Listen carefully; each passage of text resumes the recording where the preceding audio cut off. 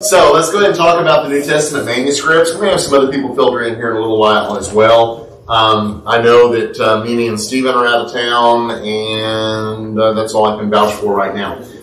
So the New Testament was written from 50 to 100 AD. Compare that with the time frame of the Old Testament. How many years is the time span of the Old Testament being written? Over 1,000. Yeah, it's right around 1,000. It's 1450 BC to about 400 BC. So that's about 1,000 years. The New Testament, however, is written in a much shorter time frame. It is within 50 years. Okay? And that's really inclusive. Our first New Testament books are written probably a little bit later than 50 AD, and the last New Testament book is written in about 96 AD. So I gave round numbers there, 50 to 100, a 50-year time span. So the time span of the Old Testament is considerably longer. I mean, lots longer. Okay, we're not talking about between 800 and 900 years. We're talking about 1,000 to 50 years. It's a considerable difference between the two. The New Testament was written originally entirely in Greek. Okay, every New Testament book was written originally in Greek. There are some people that make the claim that the Gospel of Matthew was written in Aramaic and then translated into Greek. There just really is not evidence for that. Okay, not solid evidence, not solid biblical evidence. Okay, the New Testament was written originally in Greek. All of the writings, all of the Gospels, all of the letters, the Book of Acts, the Book of Revelation, all of those originally written in Greek. The predominant material used at first was papyrus. Okay, papyrus is like the paper of the ancient world. I mean, it is paper. Okay, and it would have been relatively less expensive than animal skins. Animal skins, there's a lot more involved in making animal skin into a surface for writing on, and so those usually represented more money. Papyrus was relatively cheaper, and so the predominant material at first was papyrus. Now, later copies are often on more durable materials. More durable materials meaning, in our particular case, parchment, animal skins, okay, that have been turned into writing surfaces, okay. Scrolls of the Old Testament were mostly written on, you might know, animal skins, okay. Animal skins is a much more durable material. Papyrus is durable under certain circumstances, okay, long-term, dry environments. So where do we find papyrus usually? Egypt. Egypt is a huge source of papyrus, not only because it was made there, but also because the environment allowed it to be preserved. Another reason why papyrus was more dominant at the beginning is because the New Testament originally written was a series of what? Letters and books. Okay, it's only going to be later on that it's collated together into the New Testament. And so at the very beginning, when you're talking about a book, let's say the book of 3 John, the book of 3 John, the letter of 3 John, okay? John's third letter. It's very, very short. Probably would have gone on one sheet of papyrus. Maximum 2, okay? Whereas other books would have been longer, but still very easy in a papyrus form. Later, when the New Testament is brought together and all the writings are brought together to form a collection, then you're going to see these codexes that are made out of more durable material. And we'll see some pictures here in a little. I think we'll see some pictures. We already did earlier, so it's the same kind of thing. You can use animal skins to make a codex as well. All right? So, from Greek, the writings of the New Testament were translated into other ancient languages such as Syriac, Latin, Coptic, Gothic, and so on. The New Testament was a very widely translated book, or the writings of the New Testament were very widely translated. Syriac is another of the ancient languages there in the New Testament period. Of course, Latin is the language of who? The Romans, but really predominantly the Western Roman Empire. The Eastern Roman Empire, the dominant language there was? Greek, okay? But as Christianity spreads, the New Testament is going to be translated into Latin. Coptic, where do we find Coptic? Egypt. Coptic is in Egypt, okay? The Copts, C-O-P-T, Copts still live in Egypt today. They account for about 10% of the Egyptian population, and they are, anybody know, Muslims or not? No. They're not, they're Christians in quotation marks, okay? They're Christians living in Egypt, about 10% of the population. Gothic, language is that? The Goths. Okay, the Goths, who are those folks? Germanic. It's a Germanic tribe, okay? So with it being translated in Gothic, it's getting translated into the precursor languages that are related to English, okay? Other languages as well, but these are the most significant for our purposes this evening because these are all very early translations. Syriac, probably 2nd to 3rd century. Latin, 3rd to 4th century. Coptic, probably a little bit later. Gothic, not that much later because the Goths are already interacting with the Roman Empire, okay? Ancient translations are valuable for New Testament studies because They can be compared to each other for accuracy. they can be compared back and you can actually rebuild texts. Okay, you can understand what was there underneath it, underneath the text. So that's why ancient languages are important and they are used for comparative studies. All right, so let's continue on. No other ancient book has as many surviving handwritten copies as does the New Testament. In fact, there are over 25,000 portions of the New Testament that survive today in Greek or translation into other languages. Okay? So there are, for example, 5,700 plus in Greek.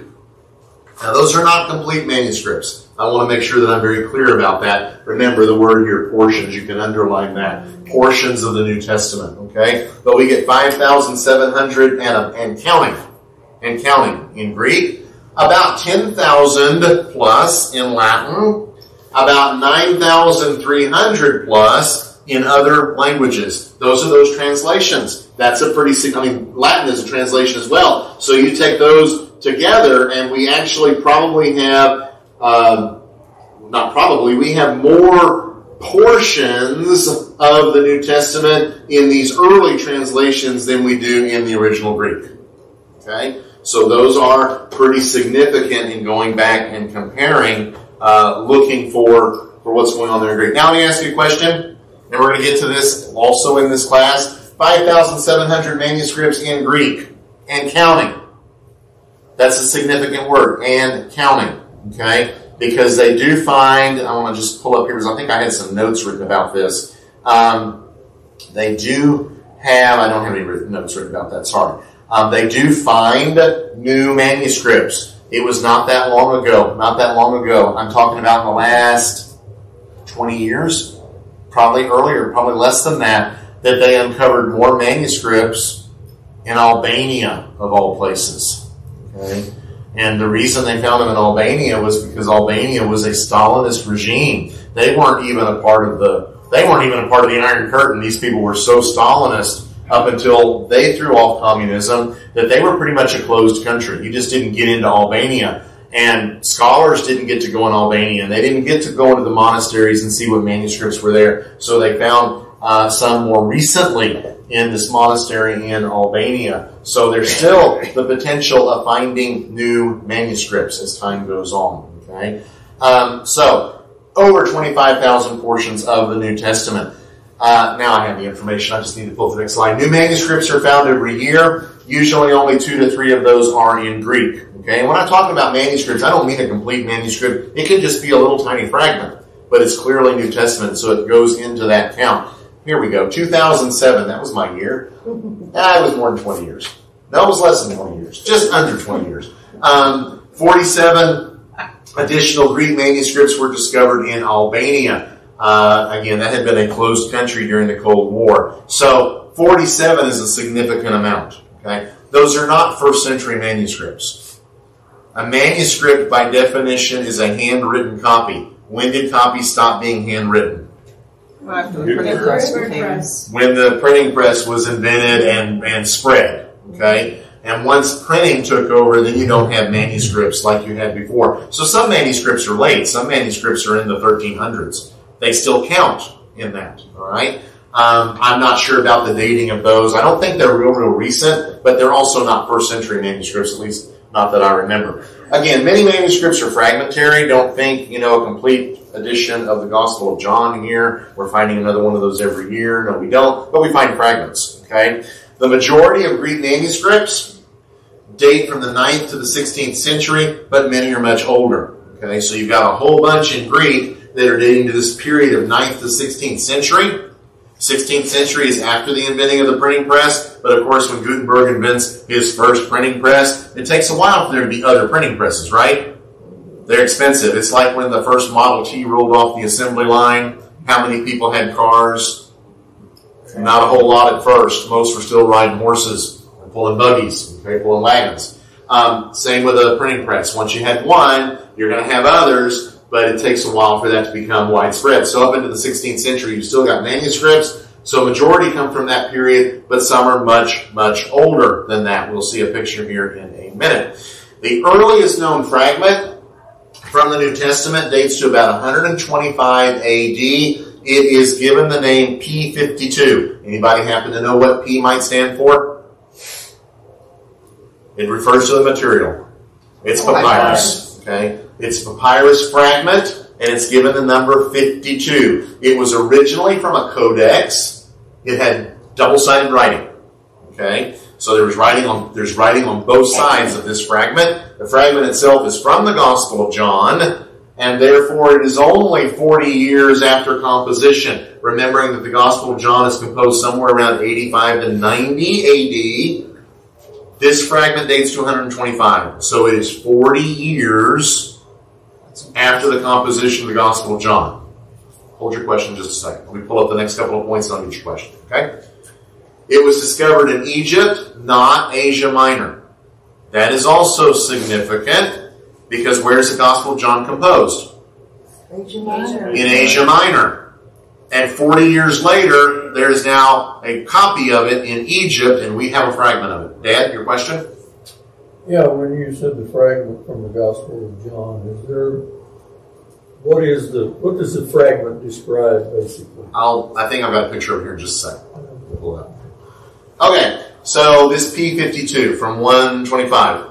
So here's, I think we've talked about this before, you've mentioned it before, but the Iliad.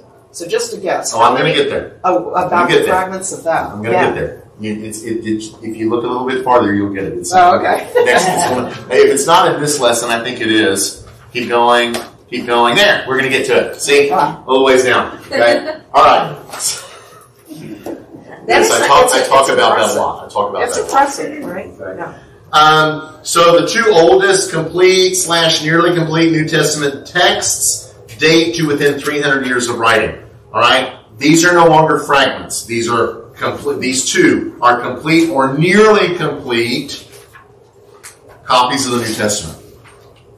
And they're within 300 years of writing. All right, so Dad, to your question, here we go. This is Papyrus 52, or P52, dating to about 125 AD. It is a fragment that contains John chapter 18, verses 31 through 33 on the front.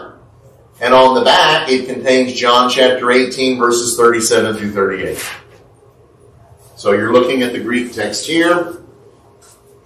All right? This is from John 18, 31 and 33, 31 through 33. It's not the whole, okay? It's fragmentary. See, that word just cut off. But there's enough words that they can identify where it's from in the New Testament, okay? John chapter 18, verses 37 through 38 on this side. Again, there's still fragments. See, it's just reversed, okay? It's a photograph of both sides. That's where it's coming from. All right? So, that's our oldest, currently our oldest, papyrus fragment from the New Testament. Could they find older? Oh yeah, there's a lot of stuff. There's lots of stuff in Egypt still buried. Lots of stuff in Egypt still buried. Okay? Papyrus was used for a whole lot of things. Somebody would come along maybe and use it to write something else on. Okay?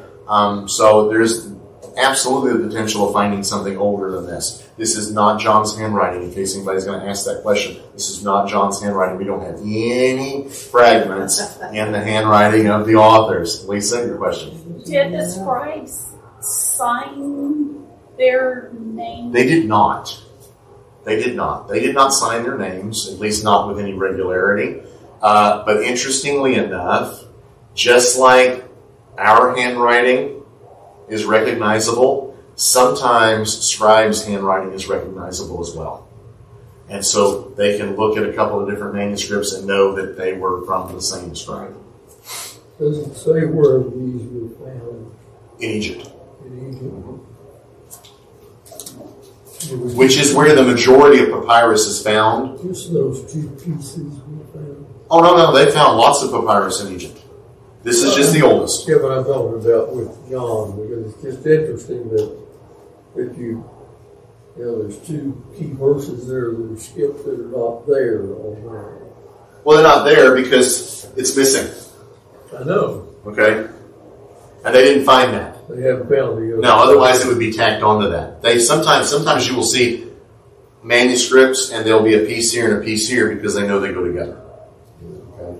In this case, it stands on its own. I don't think there's any other fragments that go anywhere with this. But that's what survived of this copy of the Gospel of John.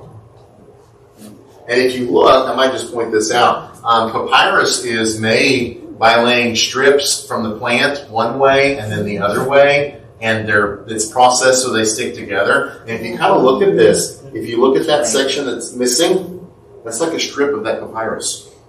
Okay? Not here, but down here it is.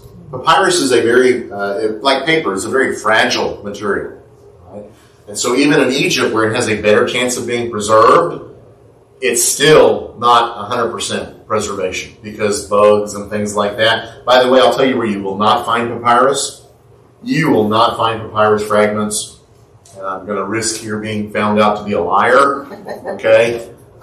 You will generally, I'm going to make my waffle statement there. You will generally never find papyrus fragments in England. It's just too wet. Okay? These, in order to be preserved, need a dry environment. And so that's where you tend to find it, in drier areas. Okay? Some of the Dead Sea Scrolls are on papyrus. The Dead Sea is a very dry environment. Right? You're not going to find papyrus fragments in jungles or rainforests. They just don't tend to survive under those circumstances. So is that like in a museum in Egypt? No, I'm not real sure who owns the P52. Some of these papyruses are held in libraries. There are some in England. Okay, I'm not certain where this one is held. So we some will of find these, them in England. No. This one's in Manchester. you will not excavate them in England. At least not very many. This was in Manchester? Manchester, England, at the John Rylands Research Okay. Institute. All right, so it's the John Rylands Library Institute there in Manchester. Okay. And so you get some, there's a museum in Ireland that has them. And somebody was just posting the other day that they went to that library in the hopes of seeing the fragments and they asked about it and said, oh, we don't have those on display. Well, go get Oh, yeah, right? They get out. I came all the way here to see those fragments. Get out here. Because they're valuable. And so it's just like, if you want to go see the Constitution of the United States in D.C., it's all behind glass. It's all temperature controlled. They've got guards there for a reason, to keep people from doing stupid things, right? Yeah. Because it's fragile. I mean, if you busted open that glass and threw acid on it, well, there went that copy of the Constitution. So some of these are in private institutions. They sometimes make them available to the public to see, but scholars get a chance to see them. But the good thing about technology today is you don't need to go see it. If you can read Greek, you know exactly what those fragments say. Technology has done wonders for scholars being able to study manuscripts without actually having to go there to do it.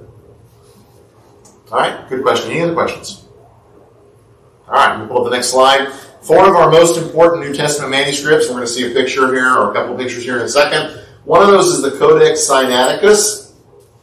It dates to the mid-4th century, so about 350 A.D. It contains about half of the Septuagint. What is the Septuagint? The Greek translation of the Old Testament. Okay, so the Old Testament in Greek. And the Septuagint was the Old Testament of most early Christians. Okay? Certainly early Christians who were not Jewish. And even a lot of Jewish early Christians. It was their Bible. Okay? So, the Codex Sinaiticus is an attempt to get all of the New Testament and the Old Testament together in one manuscript. It would be what we would call a what? Bible. A Bible. Okay? It does have all of the New Testament, contains about half the Septuagint. So it's important for Old Testament studies as well. By the way, this particular codex, a whole interesting story behind that. A guy named Tischendorf, who is German, goes to St. Catherine's Monastery, which is in Sinai, hence the name Sinaiticus. And he is in his room there. He's under the patronage of the Tsar of Russia. This is in the 1800s. Okay? He's there in his room, and as he's kicking around in the monastery, he sees that the monks have paper scraps in a wastebasket, because papyrus scraps and animal scraps are really, really good for Fuel for fire. starting fires. Okay? He discovers this manuscript there. And he has to be really, really careful about this, because if the monks catch wind of the fact that it's valuable, then they might just take it away from him. So he gets to research it some while he's there, and eventually it's purchased and taken out of the monastery. That's why it's named that. Again, Sinai is what kind of environment? Dry. Really dry. Okay. This particular one is not papyrus; it's animal skin, but still, animal skin is preserved in a dry environment better than a wet environment as well. Take your leather shoes, leave them out in the rain tonight. With the rain that's coming, they're not going to look real great tomorrow morning, are they? Leave them out there submerged in the bucket, they're really not going to look great. It just doesn't do well for leather. Codex Sinaiticus. Codex Vaticanus dates to the 4th century, so it's roughly the same time as Sinaiticus. It contains the Septuagint. Again, that's the Old Testament in Greek, as well as most of the New Testament. Okay? So it's got the Old Testament in Greek, and it's got most of the New Testament in one book. All right. Next one is called the Codex Alexandrinus. It dates to the early 5th century. It contains most of the Septuagint and the New Testament. And then we have the Codex Ephraemi Rescriptus. Say that 5 times in a row. It dates to the 5th century. Much of the Old Testament is missing and the New Testament is incomplete. But it's still substantially large amount of the New Testament. By the way, I'll just throw this out here. Anybody have an idea what Rescriptus means? Copies. Rewrite. It's a rewrite. That's exactly what it is. It's a rewrite. This is a manuscript that had been something else. Something else had been written on this manuscript, on these parchment, on these animal skins. Someone then came along and decided, we're going to have a copy of the Bible. But parchment is expensive. So what's the easier way and the cheaper way? Erase the old stuff. Basically erase the old stuff. And it's a lot harder than getting out a little rubber eraser and doing it. But you erase all of that, and then you use it again. Okay? Or, what also happened was, and this may be the case in this one, I'm not sure which way it went, is that somebody had a Bible and said, I want a copy of the Iliad. And so they erased the Bible to write the Iliad. And modern imaging technology allows us to see what the text was underneath it. Okay? Again, remembering, not everybody in the ancient world would look at that and say, that's something special to me. Somebody who's a pagan would say, I care nothing about this. I want this. Let's do this. Okay? And so it's erased. And there are, I'll just say quite a few manuscripts that are done that way, that are recopies. And again, our modern imaging technology allows us to actually see the text that was underneath it, because it's never completely erased. Charlotte? How many people we're reading right now?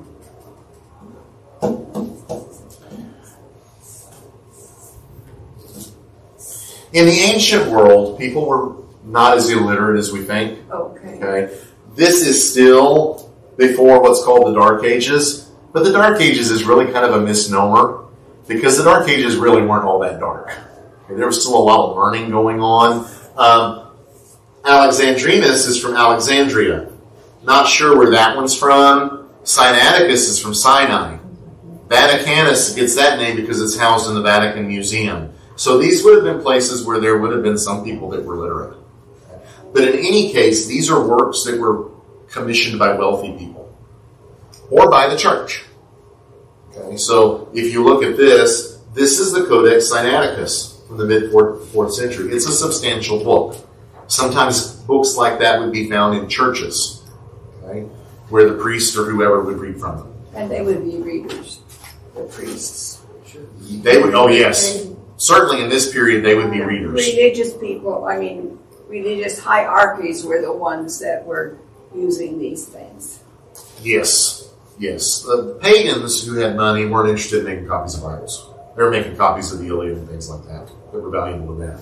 So this would have been wealthy Christians who were having this done. And it could be It could be nobles that are having this done. It required money because you've got all these. This is parchment. This is animal skin, and you've got to make the animal skin, and there's a process with that. Then you got to have a scribe that's going to go in and copy it, right?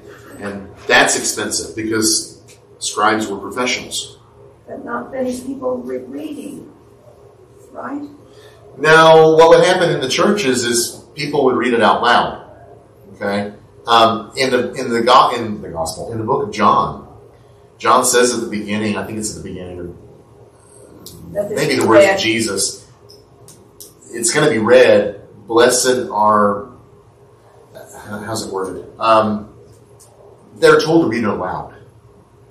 Okay, Yeah. so when the letter of the Revelation gets to Ephesus, they read it out loud. The church comes together and they read it out loud. I suspect then they make a copy of it before they send it up the road because they want their own copy of it. But they're going to send it. It's a circular letter, so it's going to go on. But the good thing is, Ephesus makes their copy. They send it up the road. The next church up the road gets it. They read it. They make a copy. By the time it's made the route of 7, you got 7 copies now in the book of Revelation. So that's what's happening with these writings. You get a letter from Paul. That's valuable. Corinth gets a letter from Paul, even though he's, telling them they really need to straighten up. It's a valuable letter. We make copies of that. Other people get to read that. So, but it's generally speaking, that reading aloud is important because not everybody was literate. Literacy was more widespread than we sometimes give credit for the ancient world. That was what I was Yeah. thinking. By the way, later in history, you ever wondered why there's so many stained glass windows in Catholic churches? That's To how they tell the told story of the Bible. They told the story of the Bible because later on, when a lot of people really are not literate, the priest reads, but how much can the priest read at one time?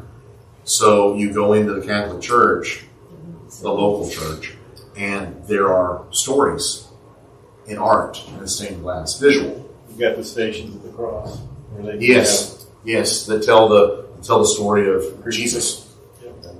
So there's one other thing that there's like huge libraries.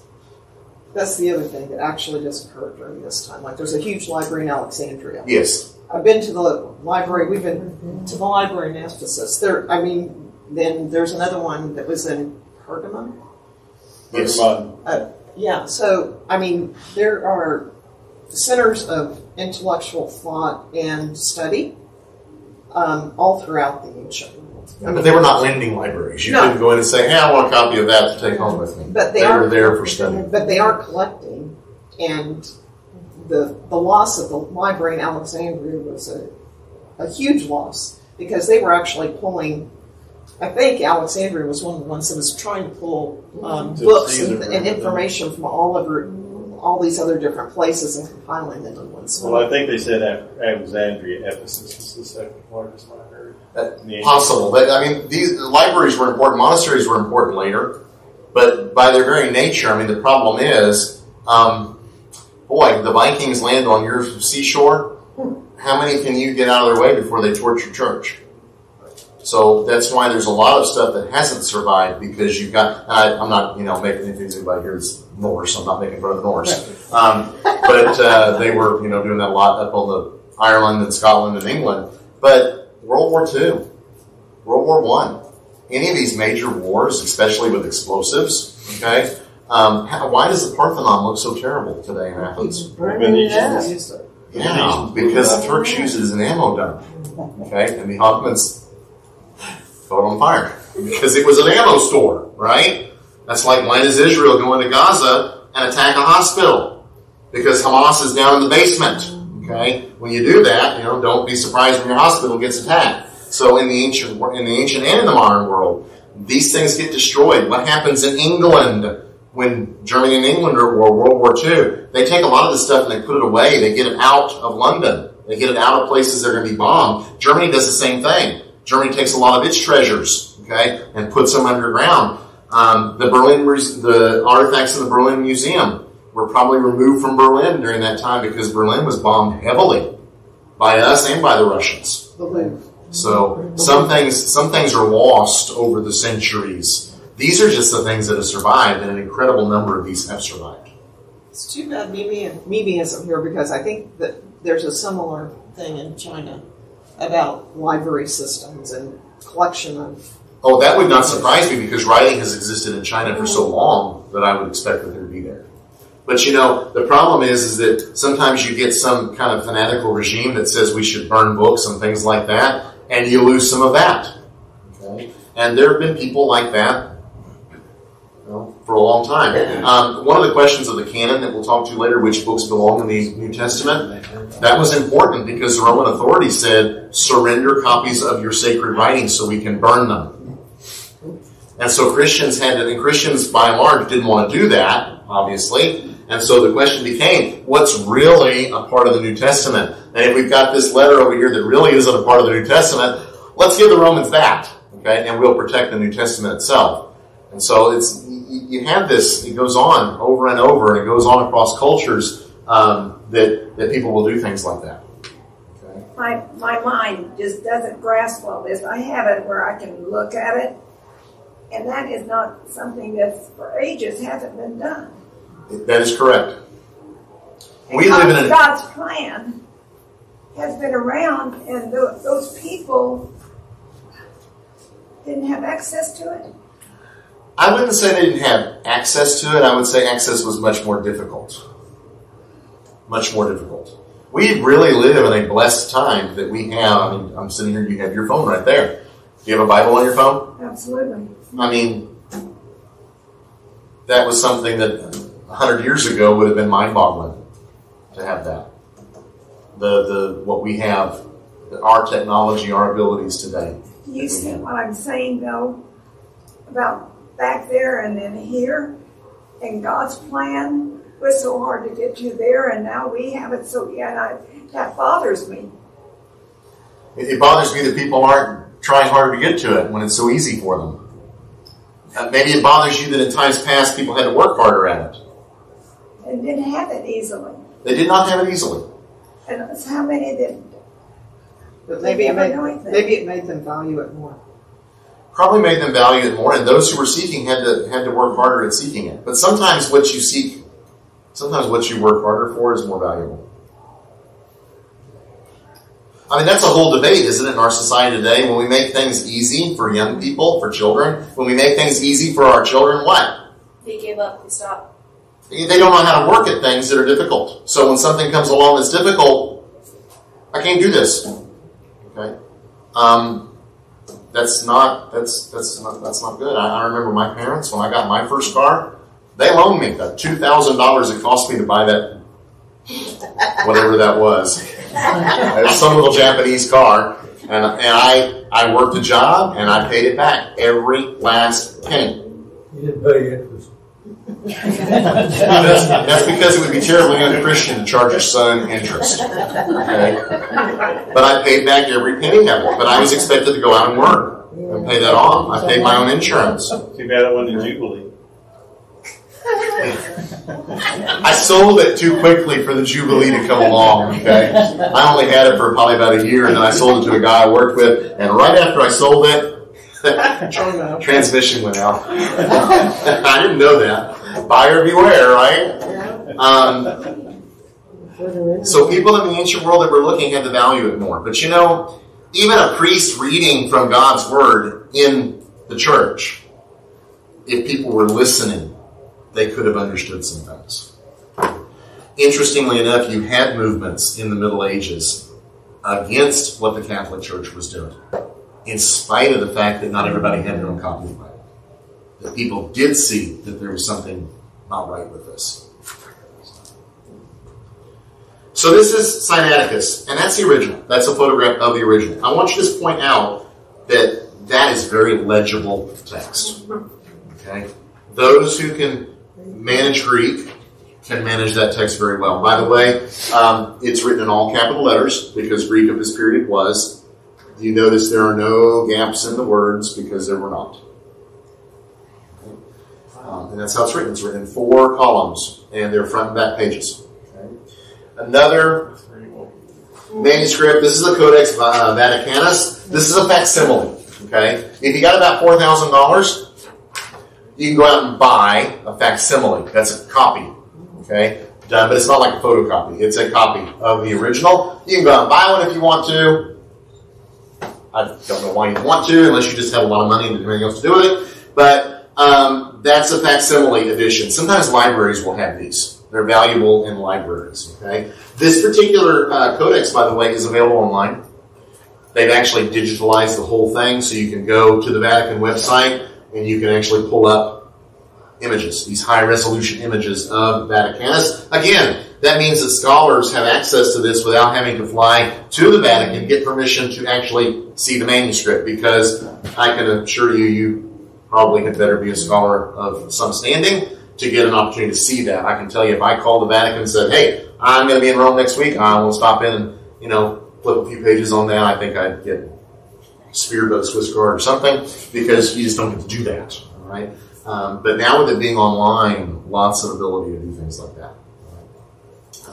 I've made the statement before that I've traced Ivana's genealogy in the Czech Republic in these books that are 150, 200 years old, that come out of the churches where births, deaths, and marriages were recorded, and they would let us handle those, but there was nothing valuable about them other than the fact they're just books from that time period. They've now digitalized all of that. And so now I could do all of our family research from right here online. I don't have to go over there to do anymore. But when I was doing it, I had to go to the archives. And I had to request this book, and this book, and they bring it to me. So, again, technology is allowing us to do a lot of things that we could not have done even, I moved here 16 years ago, and I was doing that about 5 years before I moved here. So that was 20 years ago. By the way, why the interest, anybody know, just for free? Why the interest in digitalizing birth, death, and marriage records? Or ancestry. Ancestry is part of it, but they're not the ones paying to digitalize it. You know who's paying to digitalize a lot of these? The Mormons are. Because in order to baptize someone, in order to baptize your ancestor, baptize for your ancestor, to give them a chance to accept Mormonism, you have to know their date of birth or date of death.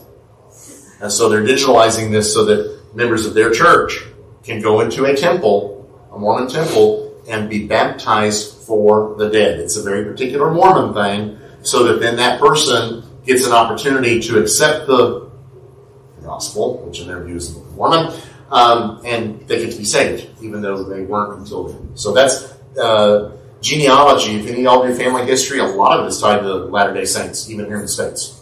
Yeah, they have a vested interest in all of that. And all their steakhouses and stuff have areas where you can go in and order stuff. Have it brought in. Yeah. And it's all because of that baptism for the dead. I mean, it's a doctrine that's driving a huge, what must be very expensive for them to do. But all the rest of us benefit because we get to see some of these things. But anyway, that's a facsimile. It is available online. All right, so ancient literature in the New Testament. This is our chart. Author, when written, earliest copy, time span, number of copies. We'll just pull it up here. Aristotle writes 350 BC. The earliest copy is 1100 AD. The time span is 1,450 years. The number of copies of Aristotle is 49. Plato writes in 400 BC. Earliest copy 900 AD. That's a span of 1,300 years. And are we ready for this? We have a fat whopping 7 copies of Plato. Homer writes the Iliad, 900 BC. Earliest copy is 400 BC. That's a 500-year span. 643 copies. Now, what is significant about that is that the Iliad was the Bible of the Greeks. It was the Bible of the ancient Greeks. It told all about their mythology. It told what their gods were like. The Iliad was really, really important for the Greeks. And that's what we got. Okay? The New Testament, 50 to 100 AD. Earliest copy, 350 AD. Time span of 250 years. And we have 25,000 plus and counting manuscripts, fragmentary or otherwise. By the way, not all of those are complete manuscripts. Okay? And I will tell you that when I was at the University of Dallas, we had to study Aristotle. I had to take 4 years of philosophy. I hated Aristotle. I still hate Aristotle. Okay, but I had to have 4 years of him. 4 years of Plato. No professor ever said, we're going to read Aristotle and Plato, but we don't really know if this is what they wrote. It was just taken as a given. That's what Aristotle and Plato wrote. Same with the Iliad. Now that I did enjoy reading. Okay, we had to read that in my freshman year. I did like that. Same thing. No one ever came in and said, well, we're not real sure that Homer actually really wrote that. Maybe it was corrupted or changed. And yet we come to the New Testament and people say, It's been changed. yeah, it's been changed. We can't trust it. We can't believe it. And we have more evidence, numerically and time-wise, than we have for any other ancient work. And it is an astounding gap between the two. And this is significant because the Iliad was the Bible for ancient Greeks. And even at that, 500-year gap, 643 copies. And the New Testament, can't say exponentially higher, it's not exponentially higher, it's multiplicities higher as far as copies. Huh? What about things like the Epic of Gilgamesh and those type of... Oh, those are, you're talking about a couple, probably, Epic of Gilgamesh, maybe five tablets. 10 tops. I wouldn't guess more than 10. It was important in Mesopotamia. And they uncovered a lot of these cuneiform, but it doesn't even come close to Homer. It's probably more on the order of Aristotle and Plato. So it's just, these are big works that were important. Aristotle and Plato was important in the ancient world. Okay?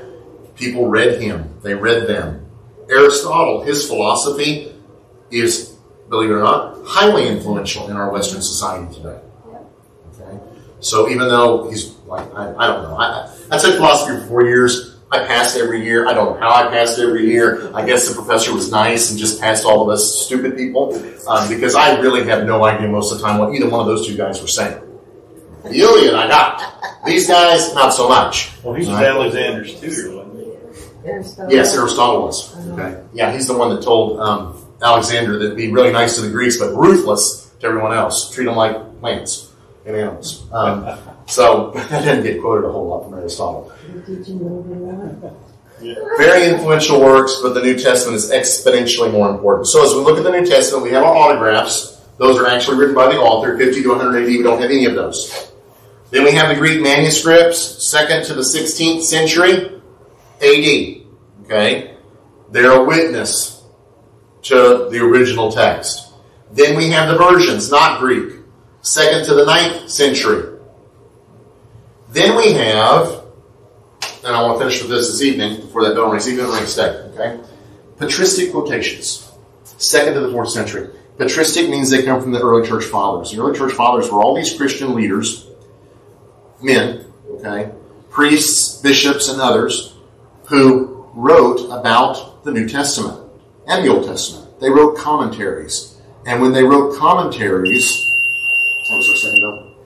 First. Good. When they wrote commentaries, they quoted from the book they were commenting on. If we lost all of those tomorrow, if by some weird cataclysmic event, every Greek manuscript existing spontaneously combusted, and if all of these did too, and if all of your printed Bibles did too, okay, but these remained, the New Testament could be put back together from these quotations. Okay? Early Christians quoted extensively from the Bible. And so there's enough evidence there to reconstruct what's missing. And by the way, that is a witness to the text. So if we're not real sure what this particular verse, because we've got like 5 different versions of it, what it was originally. By the way, we probably got a lot more than 5 on a given verse. Okay, we're talking about that. Not this topic, the next topic. This is a witness. So what did Irenaeus, writing in the second century, what did he write about the book of Romans? What did his quotes look like? Understanding that during this period, people were very free with their quotations. Okay, the New Testament is very free with its quotations. Have you ever noticed that sometimes when the New Testament quotes from the Old, it doesn't exactly read like your Old Testament does? There's a reason for that. Today, in our modern world, we quote exactly. New Testament writers didn't, and ancient writers didn't. Sometimes they paraphrased. Okay? Does that bother us? Shouldn't, because who's inspiring the New Testament writers? God. And so if they write it that way, then I guess God was okay with that in their case. Now, am I going to paraphrase? I sometimes do. All right? But I'm not inspired. So you better watch it with my paraphrases. Okay? So when the New Testament paraphrases, we're okay with that. Because God's doing that. All right. So we're going to pick up right here, Sunday morning, the question of the canon. Okay? We're going to go through that. What books belong in the Bible? What books belong in the Bible? How do you know what books belong in the Bible? Catholic Bible has more books than yours does. The Greek Orthodox Church has more books in its Bible than you do. So do they belong there or don't they belong there, and how do you know? That's the question of the canon, and it's really, really important, and we're going to talk about it Sunday.